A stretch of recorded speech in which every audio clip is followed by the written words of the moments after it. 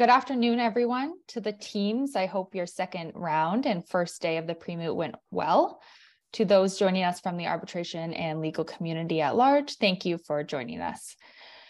Our final event for today will be an advocacy demonstration of this year's Moot problem.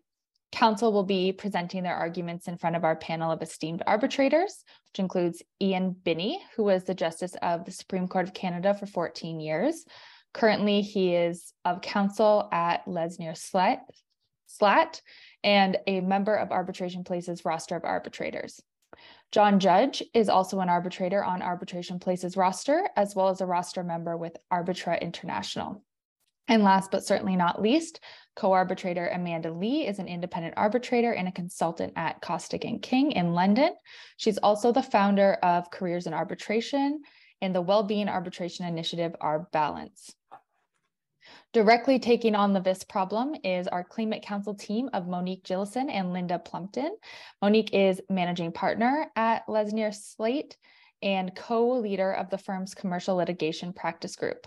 Linda is a partner at Torys and is the chair of the firm's litigation and dispute resolution practice. And taking on the respondent side of the argument is Jeffrey Leon and Gavin MacKenzie. Jeffrey is a partner at Bennett Jones, as well as an arbitrator and mediator at Arbitration Place. Gavin MacKenzie is also on Arbitration Place's roster of arbitrators and is the founder of the boutique litigation practice MacKenzie Barristers. Now, as is true of all of our speakers over this weekend, I could talk very extensively about their careers and accomplishments. However, I will let their advocacy do the talking and turn things over to the chair of our tribunal, Binnie. Thank you very much, Raven, and welcome everybody to the moot. As you know, the moot concerns a claim by Dronai against Equatoriana Geoscience arising out of an alleged breach of contract. The respondent alleges that the claimant failed to live up to its promise, and the claimant points out that the respondent terminated the contract. So could the claimant's team introduce themselves? Thank you, Mr. Chairman. I am counsel to Dronai. My name is Linda Plumpton. I'm joined by my colleague, Monique Jilesen. All right, thank you both. And the respondent? My name's Gavin MacKenzie, Mr. Chairman, and members of the Arbitral Tribunal. I will be arguing the jurisdictional issue, and my colleague, Jeff Leon, will argue the second issue that we'll be submitting today. All right, very good. The claimant's ready to proceed. I believe the respondent will be going first, Mr. Chairman, as it is their motion. All right, respondent. Thank you, Mr. Chairman and members of the tribunal. I will be arguing the first issue in your procedural order number 1, which asks whether you have jurisdiction to hear this dispute. I contend that you do not for 2 reasons. First, a condition precedent to the formation of the contract, namely parliamentary approval, was never fulfilled. As a result, there is no contract. Because the only source of your jurisdiction is contract, if there is no contract, there is no jurisdiction. The second reason I submit that you have no jurisdiction is this. On the uncontradicted facts, it is a fair and natural inference that the submission to arbitration was procured by a bribe. As a result, the arbitration agreement is void ab initio. There would be no submission to arbitration if it were not for the bribe. Again, if there is no valid submission to arbitration, you have no jurisdiction to hear this case. Let me develop each of those submissions briefly. First, the lack of parliamentary approval. The claimant's counsel point out that the cases applying the term, quote, contracts concluded for administrative purposes, close quote, all deal with the actual construction of infrastructure. That is correct. But the issue is whether there is any principled reason to differentiate between the first and second phases of a 2-phase project. In my submission, there is no reason to treat necessary work preliminary to actual construction differently. This was step 1 of Equatoriana's Northern Part Development Program.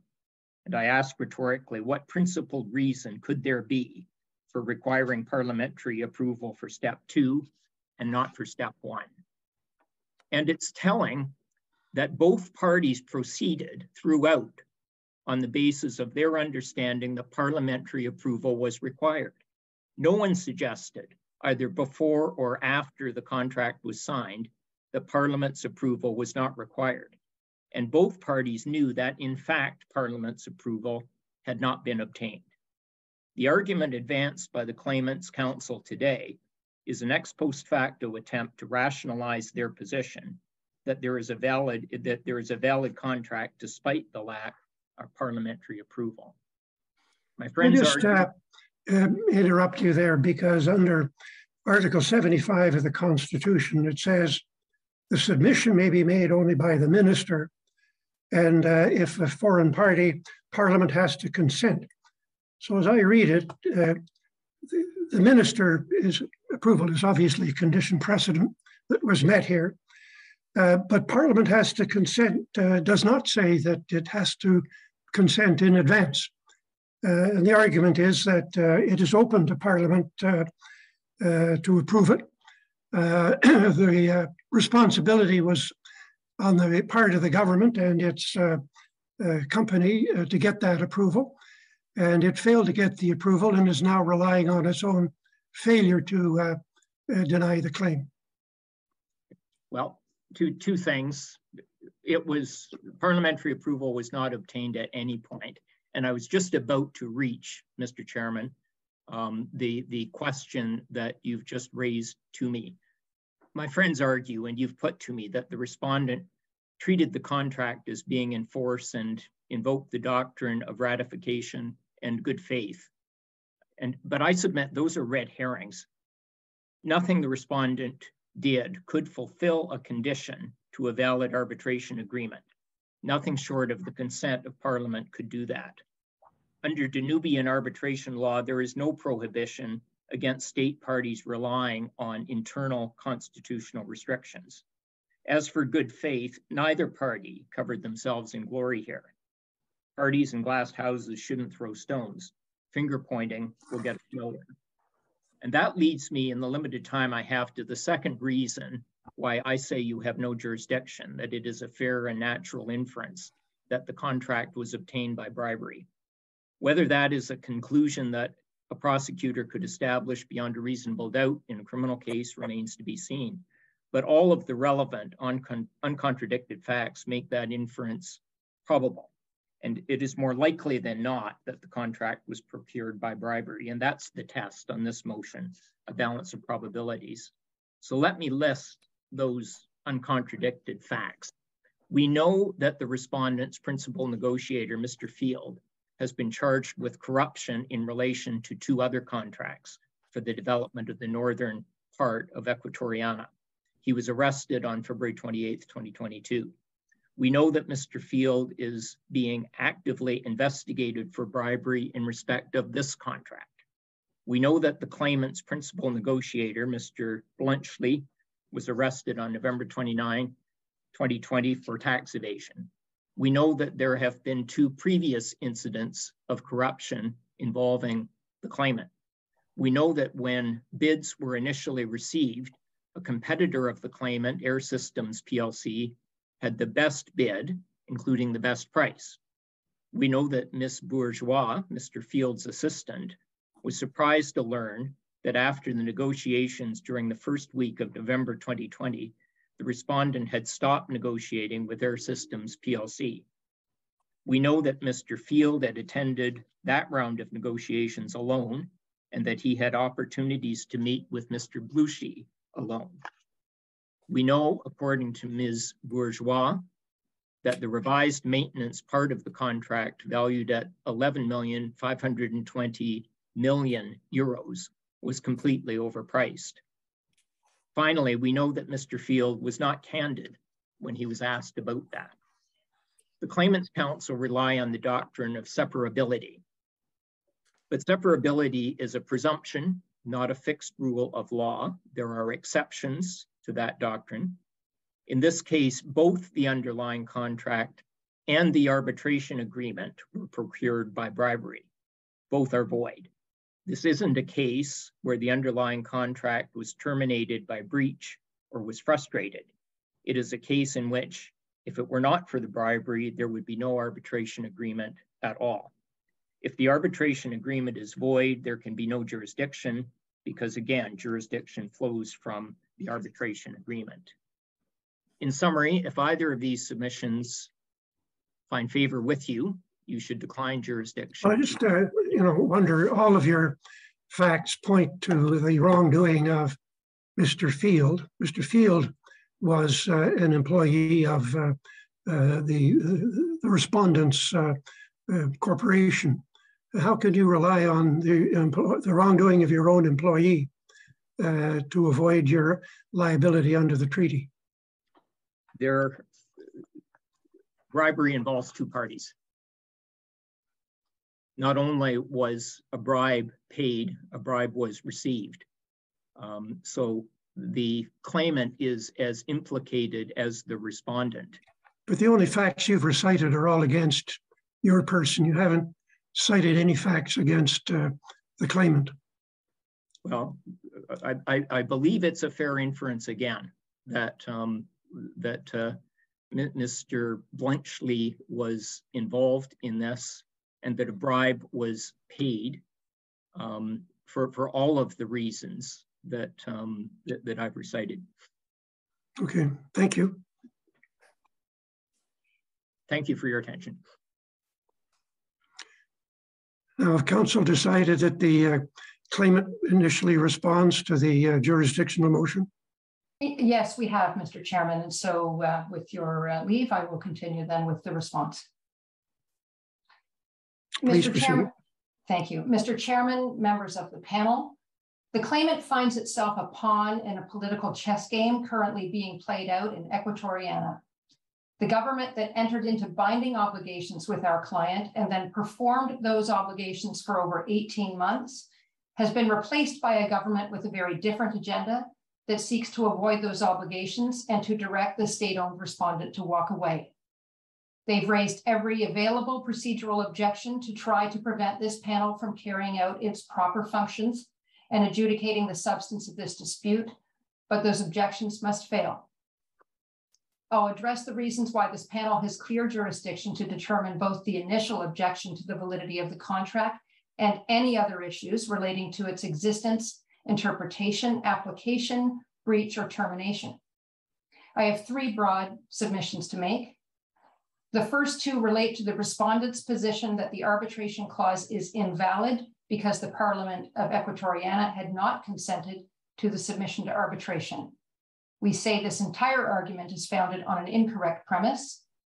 There is no constitutional requirement applicable to this arbitration agreement that requires the Parliament of Equatoriana to consent to the submission of this agreement to arbitration. The arbitration agreement is not an administrative contract, nor can it be said to form part of one. And even if the parliamentary approval requirement applies, it cannot be used to override the respondent's obligations of good faith and fair dealing. Parties to arbitration agreements must act with fairness, reasonableness, and decency in the formation and performance of agreements to arbitrate. And the respondent has failed to meet those standards and is precluded, we say, from relying on the very legal barriers it erected and then failed to adhere to refuse to continue to perform a properly formed contract. And members of the panel, I will then at the end briefly dispose of the respondent's arguments relating to corruption and bribery, which I say are entirely unsubstantiated and circumstantial, and in any event can be disposed of through the doctrine of separability. On the first point, the arbitration agreement before this panel is not subject to the provision of the Constitution relied on. The Constitution requires only that certain administrative contracts receive Parliament's consent. This is a normal commercial contract for the sale of goods, not a contract relating to public works. Could I ask a question? What is an administrative contract? Well, as defined in the Constitution, Mr. Judge, it is a contract relating to public works, or one that I'll use the words is administratively incidental to that. Public works contracts, we say, are those that have as their object construction, repair, alteration of infrastructure on public property, roads, sewers, transport, public buildings. And the government wanted these drones to be able to collect data that they could use for the development of the region. Why is this not an administrative contract? Well, I say first that that is one of the purposes, and I'll address the other that was articulated for the purchase of the drones. But I say it must be directly related to an actual public works project. What we have here is an idea of a public works project and preparatory work involving data collection that would precede the start of anything that could ultimately exploit public land. But these drones play no direct role in the carrying out of the project. They're not essential for it to be undertaken, and their purchase, importantly, was not conditioned on any such project being approved. The whole concept of a public works project here is hypothetical. No project is identified. It doesn't have a sufficient relationship to qualify as administrative contract, and no court decision in Equatoriana has ever determined otherwise, as we know. I mean, where does the respondent's argument end, members of the panel? Employees require food and drink. Does the contract with the catering company that provides coffee to the employees controlling the drones require parliamentary approval? Clearly not. In any event, the evidence is that the purchase of these drones was only approved because they carry spare parts or medicine to remote areas of northern Equatoriana. That was the logic that dictated that the respondents would enter into this contract. And it's further evidence that the purpose behind them is not sufficiently related to public works for them to constitute administrative contracts to which the constitutional approval requirement applies. And I note that the respondent relies on the claimant's supposed understanding of the need for parliamentary approval in their response. I simply say that the parties' subjective views of the scope of application of the Constitution are irrelevant to its interpretation. And in any event, the evidence is clear that the claimant was relying on the respondent's description of the approval requirements. And in this respect, the respondent was clearly wrong. Dealing with my second argument on good faith, even if the agreement to arbitrate was subject to the requirements of the Constitution, the respondent cannot rely on it in these circumstances to challenge jurisdiction. Principles of good faith and fair dealing dictate that the respondent must still be held to its bargain. You'll know, members of the panel, that parties to international contracts governed by the New York Convention are obliged to act with fairness, reasonableness, and decency in the formation and performance of agreements to arbitrate. And to meet this standard, they must do all of the things necessary to achieve the aims of the contract. These are fundamental and internationally recognized principles of contractual ordering, and I say they are implied terms of the contract here. And the conduct of the respondent does not meet this standard, and in fact presents the most stark example of bad faith dealing. My friend says, well, neither party covered themselves with glory. Well, let's look at the evidence here. The respondent did not seek to incorporate parliamentary approval into the contract as a condition or even negotiate a reference to it, unlike with ministerial approval. They called off the debate to consent to the contract and then made no further effort to bring it back onto the parliamentary agenda. They continued with signing it in a highly public ceremony that received much media attention to the full knowledge of all members of parliament. They assured the claimant that parliamentary approval was a formality and would be forthcoming shortly. They performed the contract after signing, including by making payments on it. And 6 months after signing, they sought to renegotiate the very clause that they now suggest has no validity. Ironically, relating to transparency, the claimant acceded to this request, clearly on the understanding that the contract was valid. And most strikingly, the respondent alleged breach and purported to terminate the agreement in May of 2022, 18 months after it was signed. They raised arguments about voidness and made no mention whatsoever of the argument they now advance relating to parliamentary approval, because we say they too knew that the contract was already properly ratified. We say good faith principles dictate that the respondent cannot execute, approve, perform, amend, and purport to terminate an agreement and then deny its very existence, and the panel should dismiss the challenge to jurisdiction on this basis. And finally, the respondent has raised and now argued today in paragraph 20 of its response 2 additional jurisdictional objections that are fully answered by the doctrine of separability. The assertion that the agreement is void as the result of corruption. There has been no finding of corruption against the claimant in this case, and that's a point that Ms. Jilesen will address further. The entire recitation of the facts by Mr. MacKenzie was circumstantial, devoid of any evidence of actual payment of a bribe by our client. And in any event, the arbitration clause remains valid under the doctrine of separability, even if such a finding was made. And similarly, the jurisdictional challenge on the basis of termination is untenable. Clause 20 of the purchase and sale agreement is a separate agreement that survives the end of the main contract in any event. Don't arbitration international tribunals rely on so-called red flags? It's highly unusual to have direct evidence of corruption. And what the respondent is arguing is that everybody's on notice that there were problems here and that it's unsafe for us to proceed.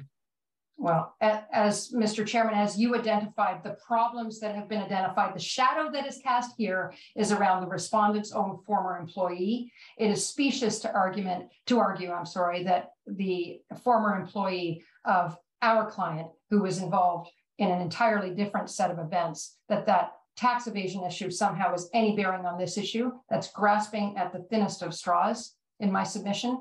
And a careful scrutiny of the evidence that was gone through would yield no basis on which to say that there is a fair inference of bribery in this circumstance. The suggestion is, to the contrary, entirely unfair.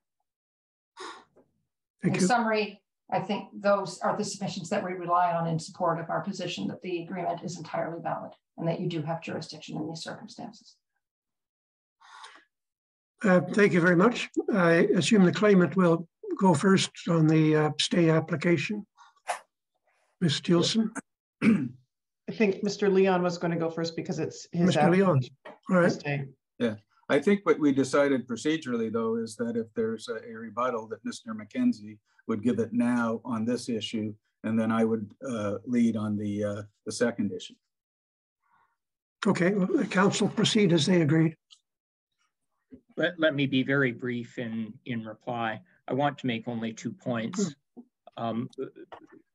My friend, Ms. Plumpton, analogizes this to employees requiring food and drink. I say that with respect, that's a false analogy that quickly and obviously breaks down. Here we have a fundamental multi-million-dollar contract that is clearly preliminary to a major public works project, not analogous in any way to employees requiring food and drink and a catering contract. It's properly conceived, I say, as phase 1 of a 2-phase public works project. And secondly, the only other point I would make is that the evidence that I referred to in developing my submission, that on a balance of probabilities, this contract was procured by bribery, was all uncontradicted.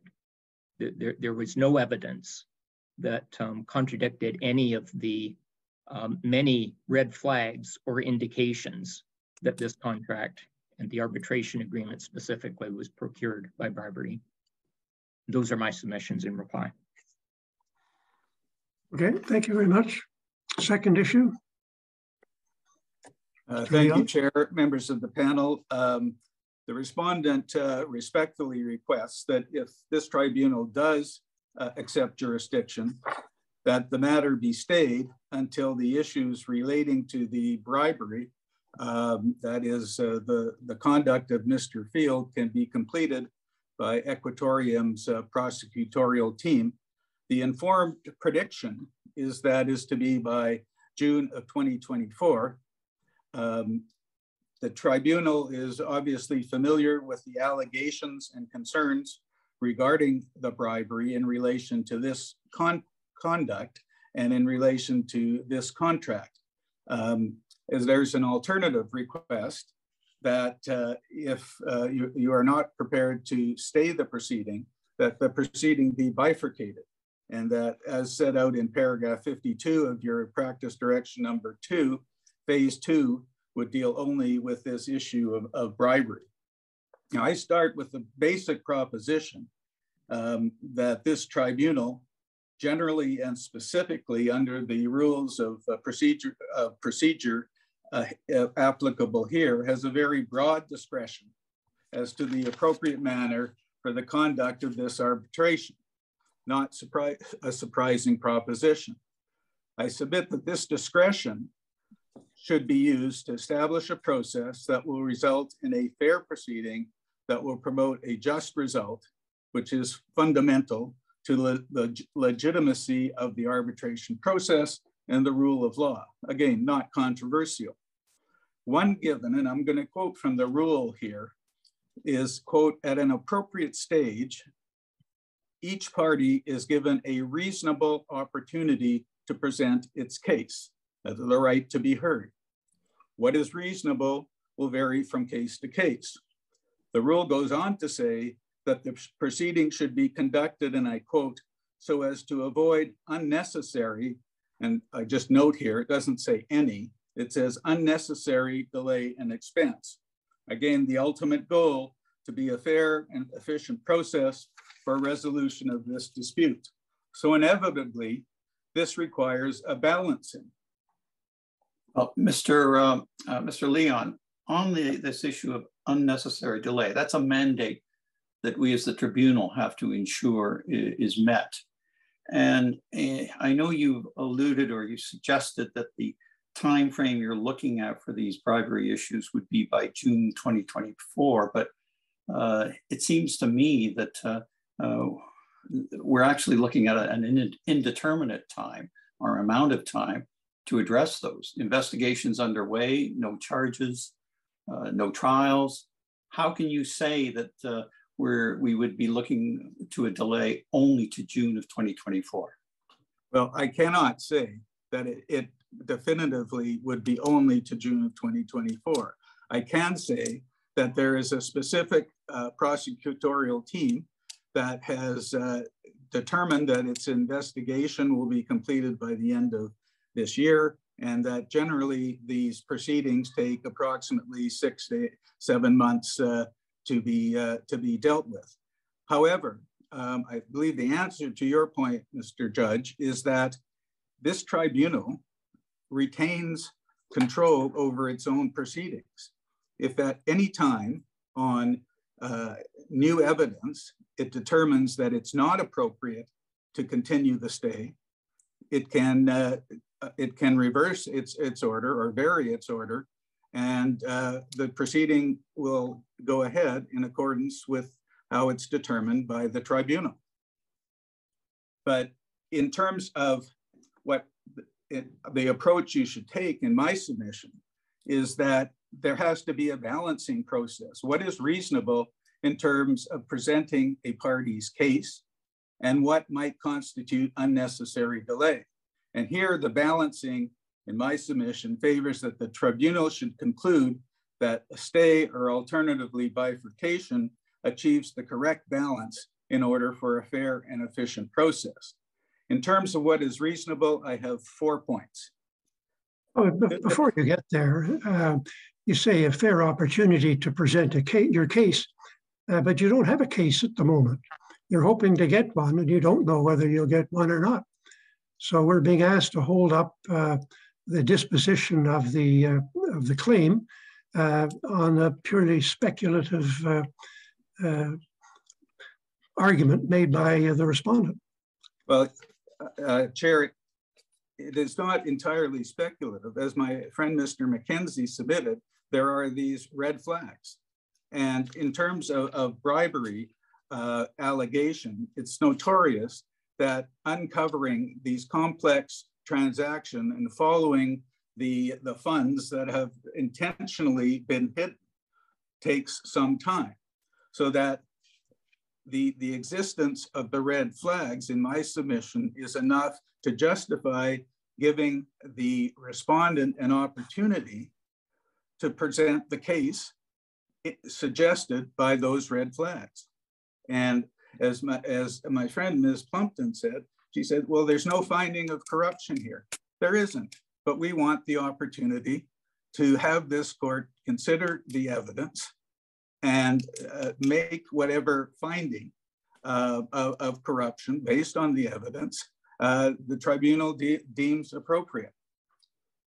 The investigation here is a complex investigation. It requires time to deal with a bribery that by its very nature is intended not to be undetected, often through a series of complex transactions that are hidden. Secondly, the fact is that without such an investigation, it's being allowed to proceed. The evidence likely will not be able to be obtained because it requires broad powers of subpoena of non-parties in order to get the information, often through institutions and banks, which are notoriously difficult to obtain. So that we need a chance to do so, and that's what we're asking for. And I will come to the point that there is no prejudice to the claimant if you grant this stay. The bribery here is not tangential. This is my third point. It goes to the heart of the validity of the contract in terms of it being void. My fourth point, it can't on its face be frivolous because there are the red flags that my friend, Mr. MacKenzie, has outlined. And I would just note in relation to those red flags, because you asked about Mr. Blunchley, he had 2 offshore accounts with unaccounted $8 million plus US. And he was convicted in relation to tax evasion, but nobody's ever explained where he got that money. And that's the other side of the transaction. There's more. This is not your, in my submission, your ordinary case of red flags. Here you have a red curtain. And the delay here is necessary to achieve fairness. As I've said, there's no evidence that there will be prejudice. Any prejudice that could be compensated by interest or a cost award, both of which have been requested. And I just note the claimant has yet to determine the amount of damages claimed. So further delay is necessary. There's strong public policy reasons given the allegations of criminal conduct. There is where possible, the principle is that there should not be inconsistent findings, even though a verdict here would not be binding on this tribunal. And finally, it would create potential issues with respect to enforcement in equatorium based on the breach of anti-competition and a finding of bribery. And as I say, you still have control over the proceedings. It's your process. If things go sideways, if there's new evidence, then it can be changed. Thank you. Thank you, Mr. Leon. Ms. Jilesen.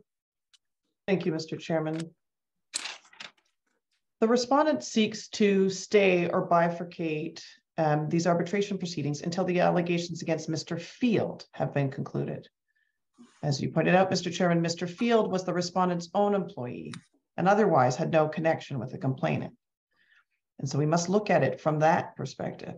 In considering whether to bifurcate, the general rule the panel must consider under Article 17 of the PCA is, and again, as Mr. Leon said, there really isn't any dispute about this and this panel's broad discretion. But just as a reminder, the parties must be treated with equality, whether each party will be given a reasonable opportunity of presenting its case. And of course, the tribunal must avoid unnecessary delay and provide for a fair and efficient process. In addressing the application of the discretion, I will address whether the stay or bifurcation is fair, equal, or reasonable in light of the allegations. And finally, of course, the issue of delay. And a review of the facts, and really the lack of facts in this matter, demonstrates that it would be manifestly unfair to stay or bifurcate these proceedings. The respondent has been unable to point to any actual evidence of corruption against Mr. Field with respect to the contract or this contract or any other contract for that matter. They have submitted that you can make the inference and that there are red flags, but it is all speculative. There is no evidence. It does not reach a more likely than not standard, contrary to what Mr. MacKenzie submitted. All we have are charges, and these charges relate to other contracts unrelated to Dronai, not to the one in question in this arbitration. And in assessing fairness, one must consider who is conducting the investigation, an issue that no one has raised to date, and who is proposing to bring charges against Mr. Field, that is, Ms. Fonseca. If there are red flags in this matter, it is in respect of Ms. Fonseca. She is hopelessly conflicted. She should not be investigating charges of corruptions against Mr. Field about this contract. She has two family members, or almost family members, who are directly implicated in this contract. One of them has a witness statement in these proceedings. First, her brother-in-law has an interest in showing that this contract was corrupt because he is the CEO of Air System, the competing bidder. He surely stands to profit if this contract is determined to be invalid. And this is not the only family member where there's at least an appearance of bias or conflict. Ms. Fonseca's future daughter-in-law, Ms. Bourgeois, similarly has multiple interests in the outcome of these proceedings. She's a proposed witness, and that's because she was the assistant COO to Mr. Field, who is the subject of the investigation. And query, if there was corruption, whether Ms. Bourgeois ought to have known about it. Not only was Ms. Bourgeois the assistant CEO to Mr. Field, and if there was corruption, ought to have known about it, and perhaps she'd like to, if there was, there appears to be a conflict of her not only as a witness, but of being appointed the head of internal investigations at the Respondent in February 2022, after the arrest of Mr. Field. And it doesn't end there. Ms. Bourgeois, again, the future daughter-in-law of Ms. Fonseca, the prosecutor, became part of Ms. Fonseca's prosecutor team in May of 2022. Around the same This is the problem that the tribunal has. Respondent plants all kind of red flags around the contract. You plant a whole lot of red flags around Fonseca and the investigation. But on both sides, it requires the tribunal to make findings, very serious findings of fact, in order to justify the order that's being sought. And the facts just don't seem to be there. Well, the facts with respect to Ms. Fonseca are facts. They are not speculation. But the inferences, you're inferring red flags, put it that way. I'll take that, Mr. Chairman. What I say is you are being asked to stay or bifurcate these proceedings on the basis of Ms. Fonseca's investigation. And I have raised red flags with respect to her investigation. If there's going to be a determination of whether there was corruption, and for that consideration to be fair, and for both parties to be able to present both sides, then in my submission, it ought to be before this tribunal, which all parties admit and have agreed is independent. And I have raised red flags with respect to Ms. Fonseca's independence, and those are based in actual facts and not inference. That is, an issue of bias is whether there is an appearance of bias, and Ms. Fonseca has two. And so in my submission, the panel should treat the investigation as irrelevant to its deliberations because we can't know whether that investigation by Ms. Fonseca will be fair. And we do know that any assessment of the evidence by this panel will be fair. Ms. Jilesen, if I might ask a question. Mr. Leon has said that there will be no prejudice to your client that cannot be remedied by an award of damages or interest. What do you say to that in this regard? Well, the issue here is the delay. And so this panel must hear this arbitration within some reasonable period and not to have excessive delay. And Mr. Leon hasn't been able to tell you really at all when this arbitration might be heard. So the prejudice is that we may go 6 months, a year, 2 years, and there will, and we won't know when it will ever be heard. So the prejudice here really relates to an unknowable delay. If there was a request for an adjournment for 3 months, Mr. Leon's submission might have some weight, but he cannot tell us when this will be heard. And the June-July timeline that my friend raises in my submission is very questionable. It arises out of what Ms. Fonseca, who, as you've heard, I submit as hopelessly convicted, she's promised that the investigations would be terminated by the end of 2023 and charges would be brought.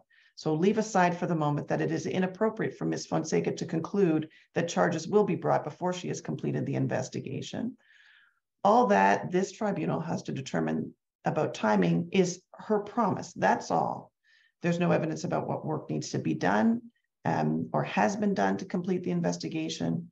And just like transit construction projects in the city of Toronto, there's nothing you can take from a promise of a leader or prosecutor as to when the project, in this case, an investigation, will be complete.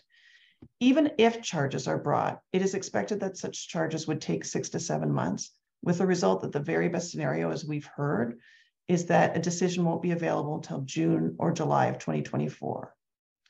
We can look for some guidance at the unrelated charges against Mr. Field, which were brought in May of 2022.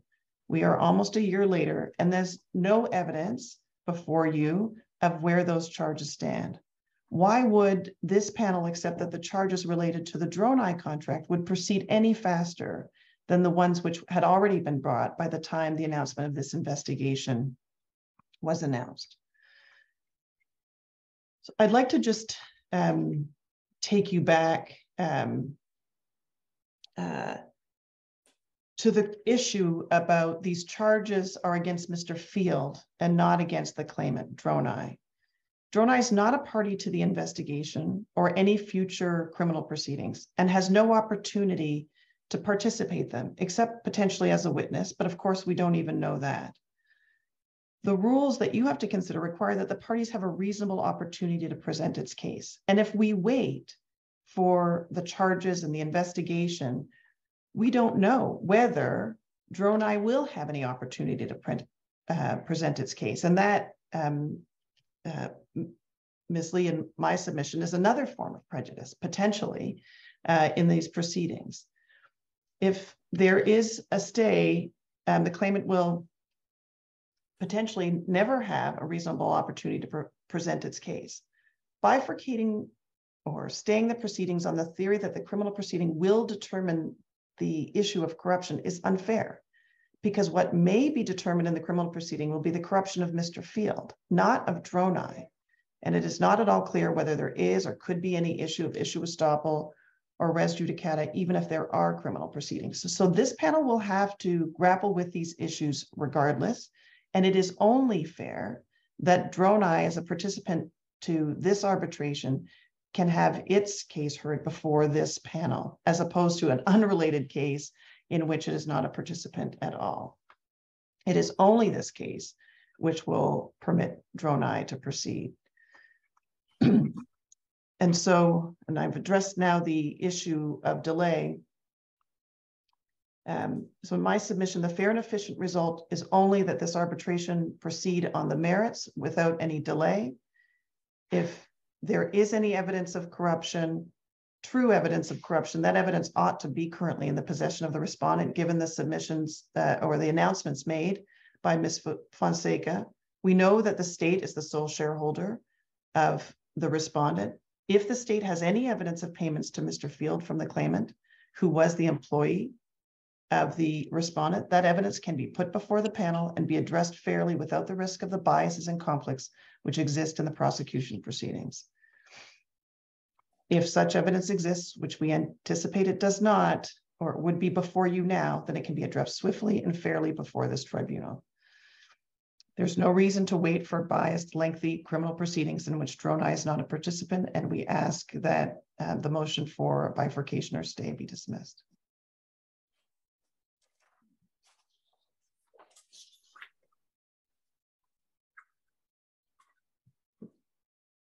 May I respond, Chair?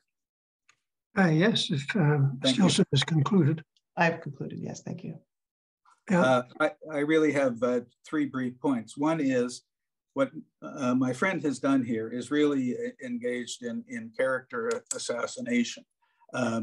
Ms. Fonseca is one of the best known criminal lawyers in the country, and that's already been dealt with in your practice direction. She's a longstanding critic of corruption, and to ask this tribunal to make a finding or base its conclusions on her bias or Ms. Bourgeois' bias, in my submission, is inappropriate. Second, Mr. Leon, what about just the appearance? Without saying there's actual bias on her part, there are concerns over the appearances here. But what you're going to get is the facts. What we've asked for is the time for the prosecution to complete its investigation, collect its facts, so that we can present the case of bribery before you. There's 2 aspects to this. There's the finding, if there's a conviction. There's also the facts. And this panel, as my friends have suggested, it's this panel that will assess those facts. What we're asking for is the opportunity to have the time to gather those facts, given that facts related to bribery are notoriously hard to determine. Well, at least to gather the evidence, not necessarily the facts. I mean, those have to be determined elsewhere. Fair enough. I think I'm out of time. What about the tribunal making an order delaying the start of the hearing until June 2024 peremptory on the respondent? If you have the evidence at that stage, you can lead it. If you don't have the evidence, then we proceed regardless. That is an order that we would certainly be prepared to agree with, the Chair. I mean, I know this can't go on forever, which is why I said at the outset that this tribunal has to maintain control over its own process. And if that's the view of the tribunal, that's the longest adjournment or stay that's available, then I think we certainly think that is an appropriate result. Well, let me ask a question that builds on my co-arbitrator Benny's question, and that is, why couldn't this proceeding proceed in parallel? If a hearing is, the merits hearing is postponed or not to take place until after June of 2024, there are various steps that can be taken to advance the arbitration. Most arbitrations will take up to a year or even more, year and a half, before we get to the merits hearing. Why couldn't it proceed in parallel as the criminal investigation is ongoing, and at least get through the important pre-hearing steps, subject to the challenge the respondent has of adducing its evidence on the corruption point? It certainly could, Mr. Judge, and that's why, as an alternative, we've suggested that there be bifurcation, and that it's perfectly what the result of bifurcation would be exactly what you're saying.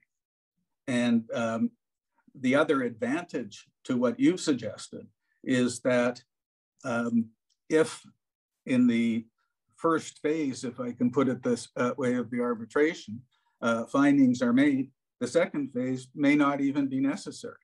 If the findings are made by the tribunal based on the issues before you in the first phase, that the contract ought not to be enforced.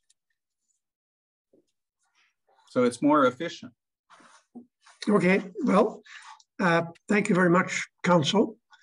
I believe the plan now, I ordinarily, of course, ask the claimant's view on these proposed resolutions, but I don't think that's the point of the exercise at the moment. I understand, Ms. Schofield, that you expect some discussion at this stage.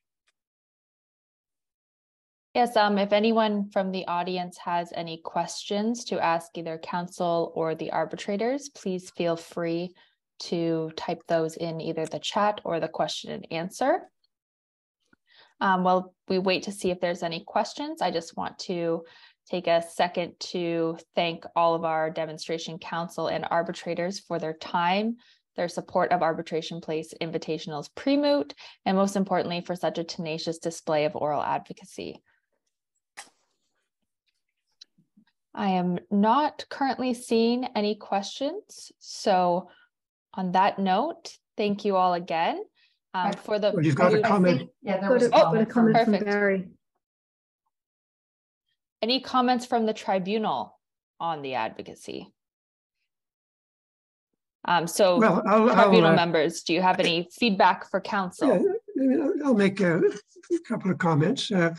Obviously, it was very professionally presented, and the limitations on counsel, of course, is that there's a certain limited number of facts which they have to work with, and it's not possible to explore a broader range of facts in order to add realism to the exercise.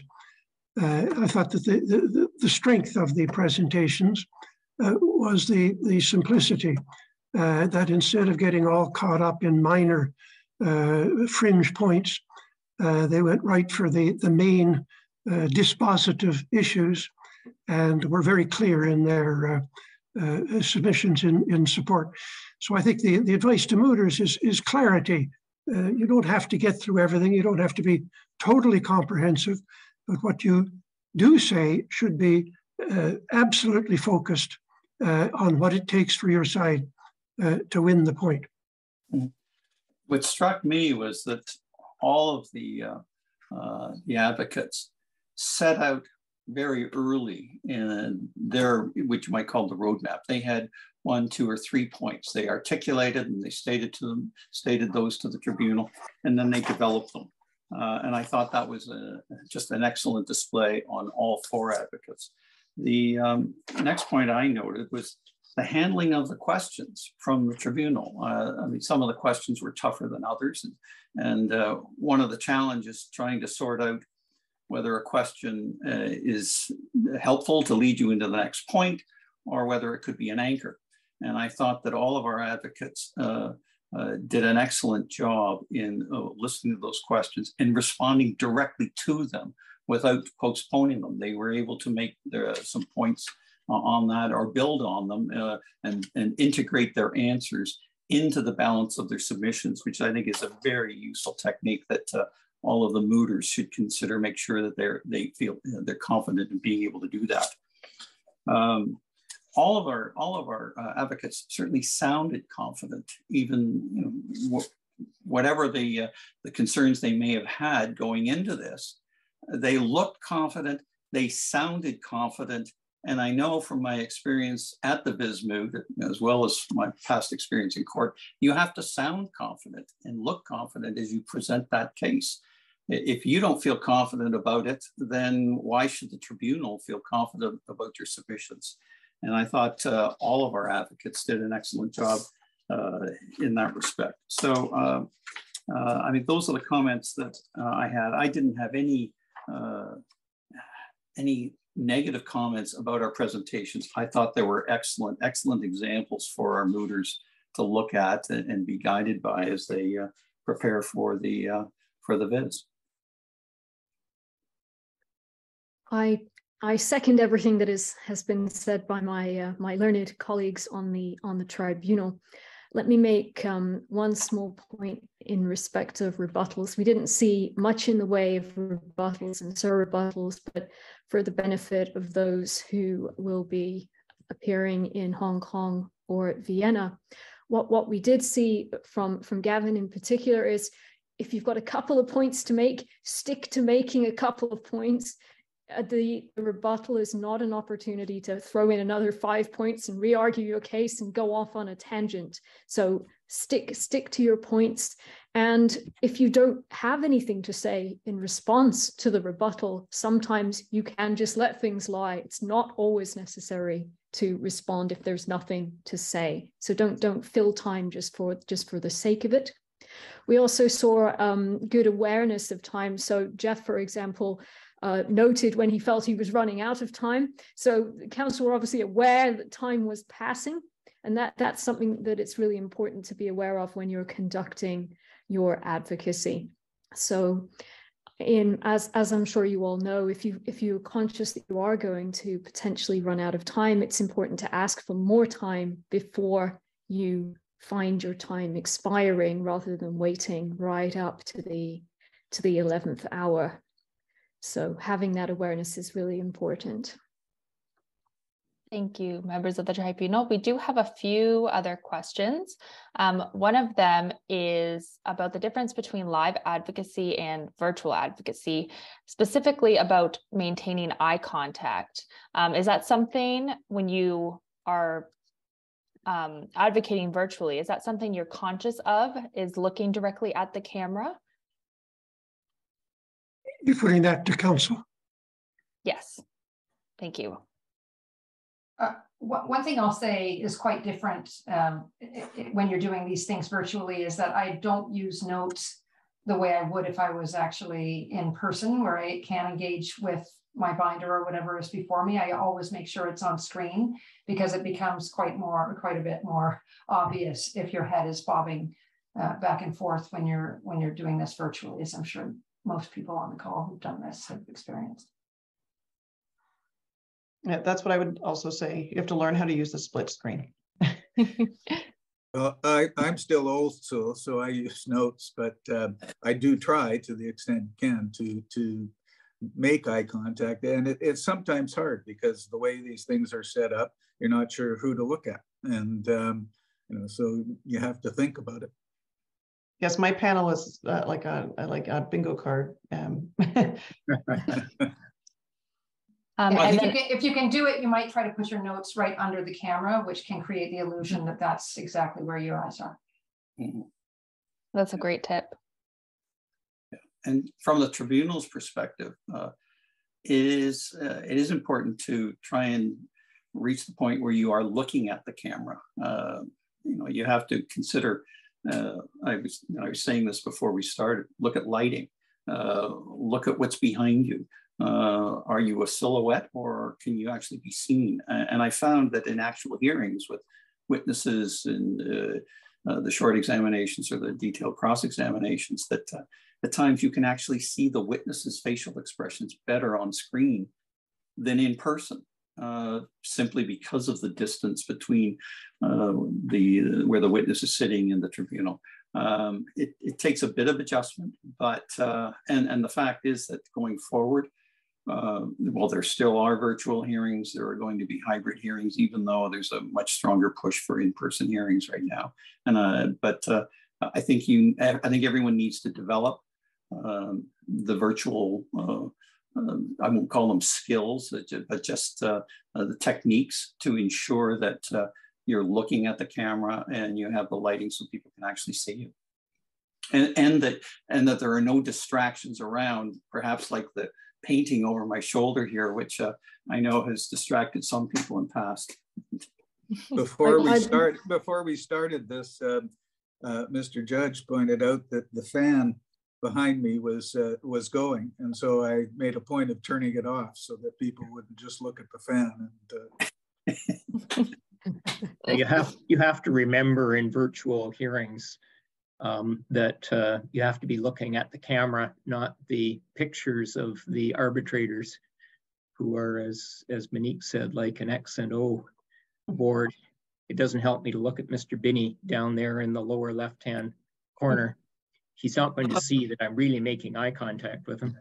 Let me ask counsel, how do you find a virtual cross-examination when you want to look at the witness and how they're reacting versus looking at the camera? Or do you even care about the camera when you're actually cross-examining somebody? I don't use gallery view when I'm doing a cross-examination. I only use speaker view, so that you're only getting the one face on your screen, which I think addresses the checkerboard experience. I think it's important, especially when you're dealing with a witness. And I would agree, Mr. Judge, that to what you said, that you can actually get closer to the witness, arguably. Like we're sort of closer than you would be in a courtroom.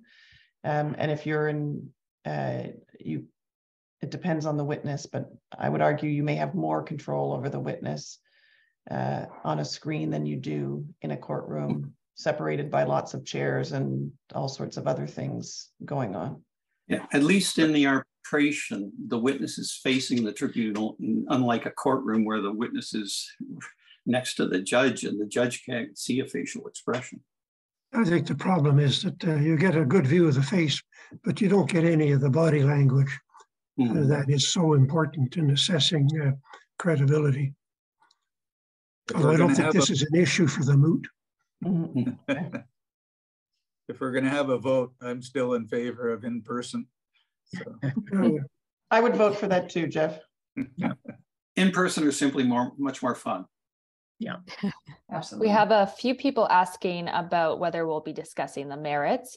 Unfortunately, we did only ask our demonstration counsel and tribunal to prepare for the procedural issues, so we won't be having any discussion on the merits today. And then finally, oh, sorry, Raven, go ahead. Let me make this comment, at least on the merits of the motions we heard. I did find that the advocacy had an influence over my thinking as to where I was going on this after just reading the material. I was thinking about that as the advocacy was underway. And so that's it. I say that just to show you that good advocacy can have a direct impact on the assessment of the merits of whether it's a procedural point or a substantive point. And I know some people have said, look at the merits. In most cases, they stand out, and good advocacy can win only a small minority of those cases. But I think here, I think it can have much more of an impact. There's also both a comment and question regarding advocacy styles. So Anthony Damesis points out that all counsel had different styles, which were all equally effective, which is a great lesson for the students.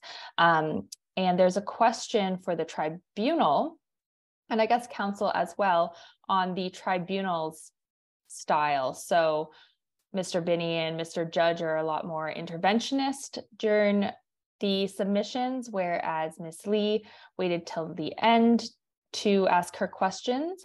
So I guess my question then would be to counsel, how do you handle the differing styles of the tribunal? Well, since they haven't rendered their decision yet, I think they were all great.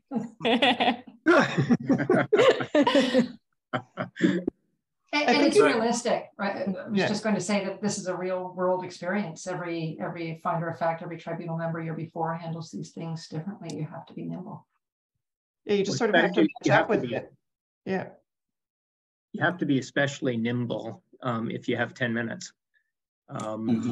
You know, what I found is I was pressed to get through my time in any event. And when I received a question, fortunately, it sort of dovetailed with where I was going in any event. But, you know, I would have had to leave out the last half of my argument if I had fully engaged and tried to develop that point, you know, more comprehensively. I would say I got the question from Ms. Lee, and perhaps this is unfair to Mr. Binnie and Mr. Judge, but that if you have a panel, particularly in a longer hearing, and a judge or arbitrator who doesn't ask a lot of questions, then asks one, now this is where I'm going to offend the other two, you take it a little bit more seriously, because in my view, because you think, okay, well, she must really have a question.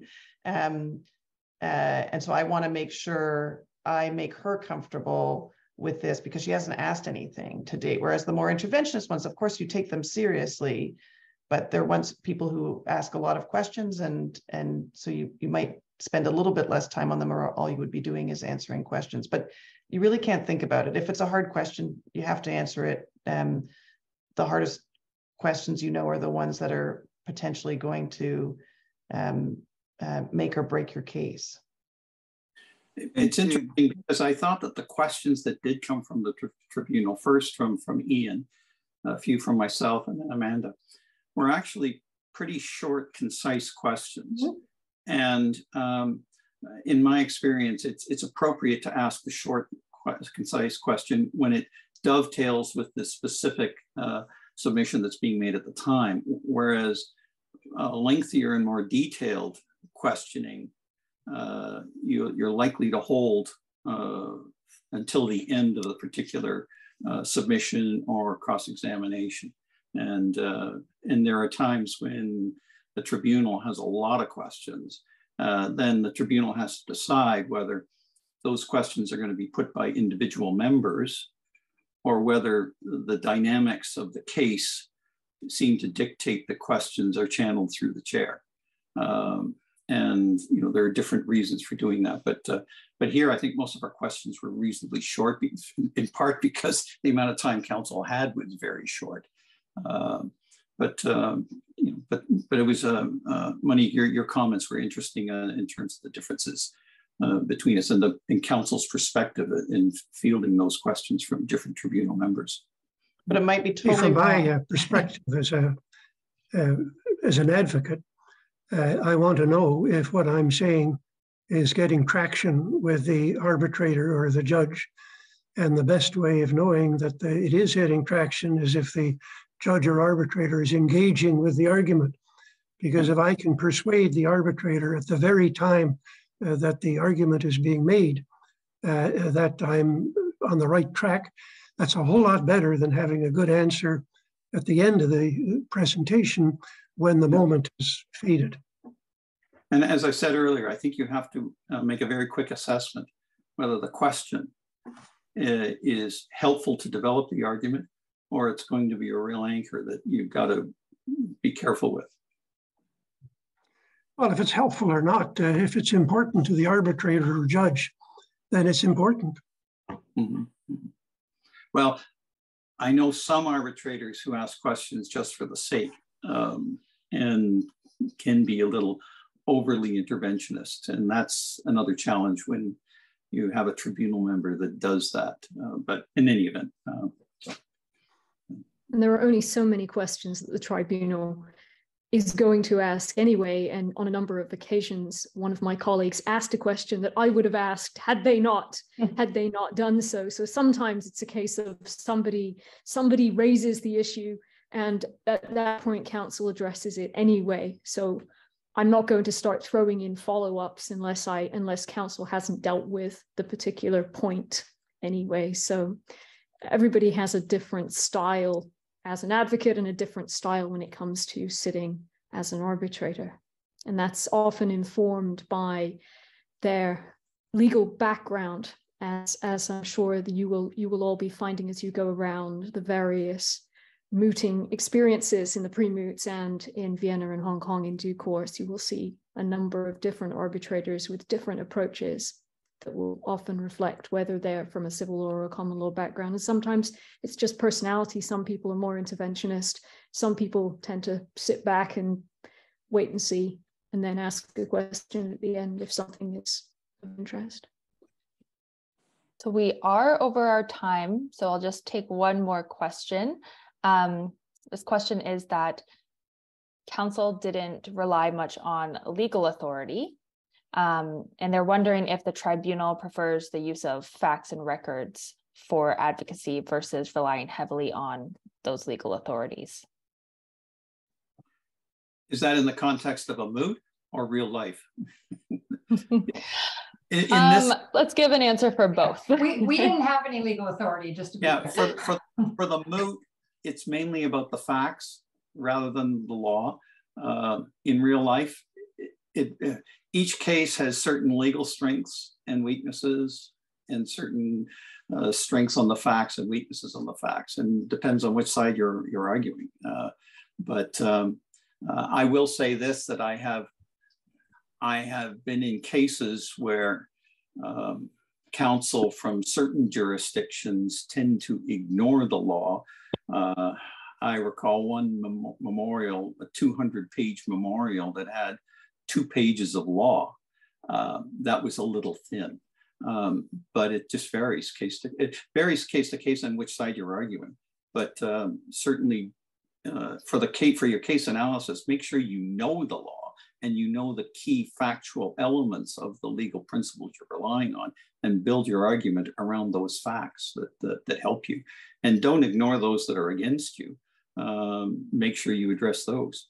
So it's, and each case is different. And that's why a counsel has to decide where does the strength lie in their case? Is it in the law or is it in the facts? I think that at this level, before an arbitral tribunal or before a court of first instance, my experience is that more cases are won on the facts than on the law. But I think your point, John, is very well taken, that you have to know the law. I mean, I found in preparation, I wasn't sure I had a good grasp of the doctrine of severability. So I did some reading on doctrine of severability so that I could deal with I hoped. But it depends what level you're at. I mean, if you're before Justice Binnie in the Supreme Court of Canada, the law makes a lot more difference than it does when you're before a court of first instance or an arbitral tribunal, in my view.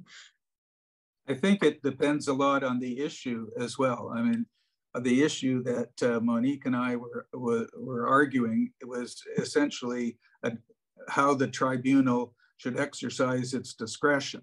Had 3 very experienced arbitrators. I don't think you need to tell them about the law. You want to convince them that how they should exercise their discretion. But, I think following on Gavin's point, wherever you are in the legal system, the key to advocacy is motivating the decision maker to want to support your side of the case.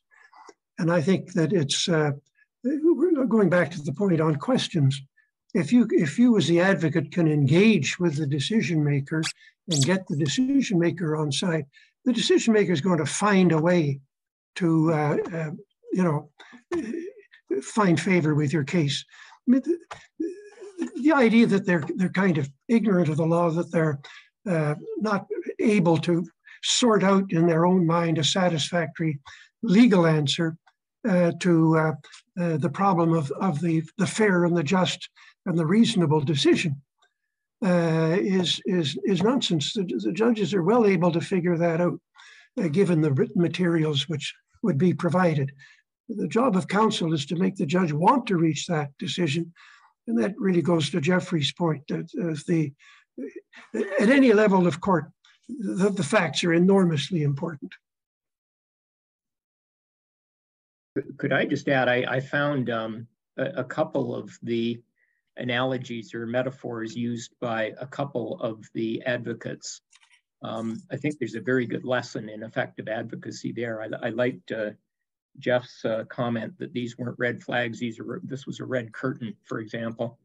And I particularly liked Monique's analogy to transit projects in Toronto, since everybody here will know how delayed and expensive they can become. I don't know whether that would be understood by a Danubian tribunal, but and I don't know whether I'd do that.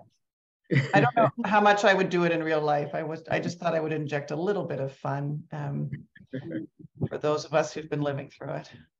I like the catering contract for the workers. Yes, I thought that was a very good analogy. Absolutely. Now, Raven, you've been trying to shut us up for quite some time. I have now. been, yes. It's a hard task. I'm only joking. Thank you all again for your time. It's much appreciated. And this was a wonderful display of your advocacy. And I'm sure it will be of much assistance to our mooters. To those who are still on the call with us, if you're a mooter, we'll see you tomorrow morning at 9 a.m. for your round 3. And for the rest of the audience, thank you again for joining. Tomorrow at 1:40 p.m. Eastern Time, we'll have our PCA discussion. Brief closing remarks, including our thank yous to the schools, participants, panelists, and arbitrators will immediately follow. Enjoy the rest of your evening or night, depending on where you're joining us from, and thank you again.